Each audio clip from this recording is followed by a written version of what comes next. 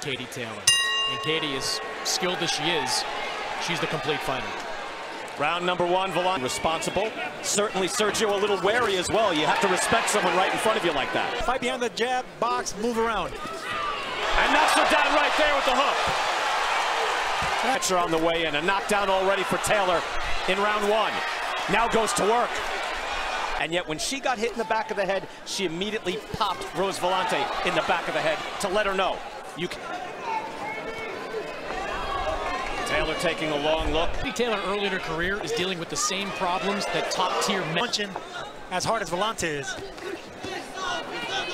Hard thudding shot. Jim in Brazil wouldn't train her at first, didn't take her seriously. And Volante, I don't know if that's the best idea, but that's what happens when you knock down your opponent. To pull from. She has just many more dimensions. Fight.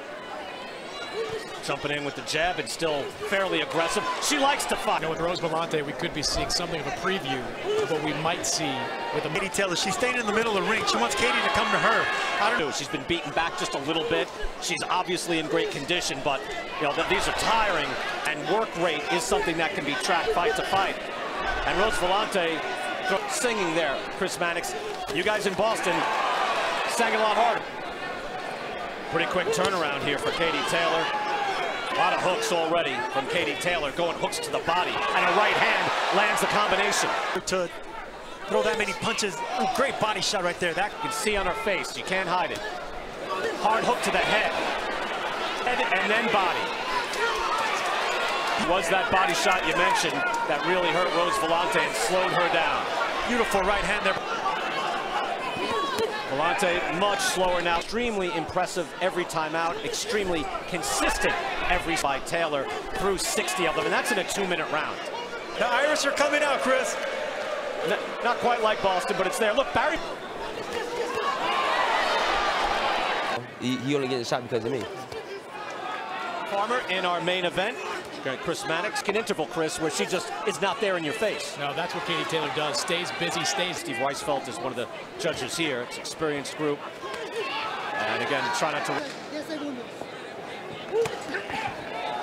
Cuffing right hand there by Taylor.